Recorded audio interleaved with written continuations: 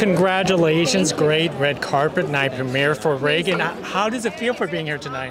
It's exciting. It's taken 4 years since we started filming this movie. We never thought we would make it here. It's an incredible night, and I'm so honored to be here. I'm so excited. So many of the actors from our film are here.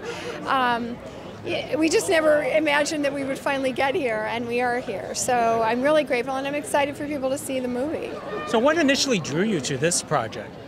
Well, I'd heard that it was being made, and I kind of was a little bit excited about the thought that maybe I could play Nancy Reagan. As scary as it was, I was very nervous about playing her. Obviously, she's a very iconic, famous figure, and I thought, like, am I up for the task? But I thought that's my job as an actor, is to embody and create different characters, and maybe ones that people wouldn't expect. So I was, I was up for the challenge, so I hope it worked out.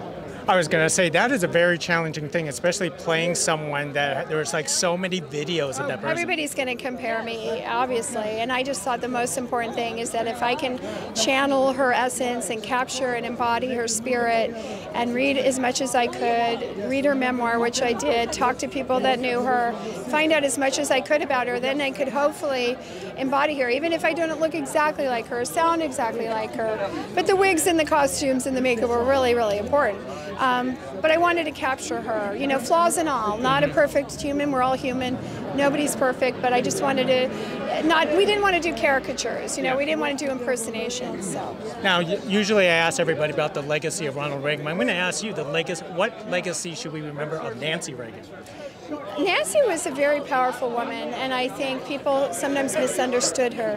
Obviously, she cared about how she dressed and how she looked, but in the end of the day, she was completely her husband's rock, and she was the backbone to him, and she supported him and loved him so deeply, and I think without that love that they had for each other, I don't think he would have been president of the United States. So I think that there's something very noble and honorable about a woman who helps somebody become more confident and believe, because she believed in him, I think he believed in himself, and I think that's a noble thing.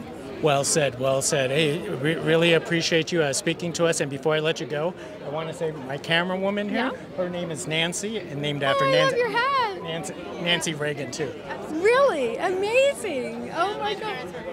Oh, that's incredible. Wow. Well, nice to meet you, Nancy. The real Nancy. All right, take care.